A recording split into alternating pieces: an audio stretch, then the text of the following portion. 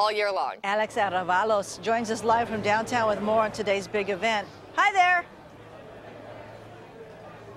Hi, Tina. Hi, Sandy. Hi, Alex. I'm so excited. We are hosting our...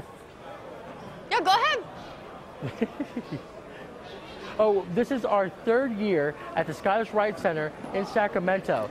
This is sponsored by Once Upon a Game, which is a local shop, really large in the community, and this is about bringing a type of convention and experience that not a lot of people are able to get in this area. It's all about video game, YouTube, and all that kind of console gaming.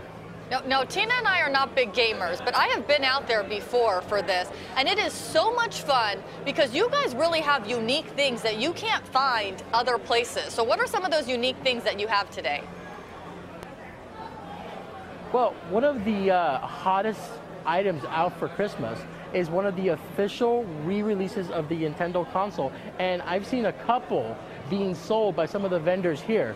So if you're looking to buy that special person in your life who's been gaming all their life, something unique, that's probably one of those items high up there on their list. Did you see Asteroids?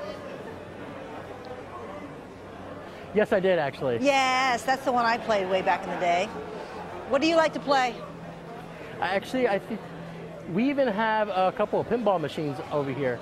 I like to play with my friends, so a lot of Overwatch, which is really hot right now. A lot of people really enjoy that. There's actually cosplayers here who have dressed up as their favorite characters from Overwatch and other video games. Oh, cool. All right, so it's today till 5 o'clock, admission $10. Well, thank you so much. It's going to be a lot of fun out there. Come on down. It's really starting to get kind of packed. This is how it's going to be for the whole day. Come on out. There's always stuff to see. There's going to be games all day. There's going to be tournaments all day. And there's going to be panels with some of really famous YouTube celebrities. Okay, very good. You take care now.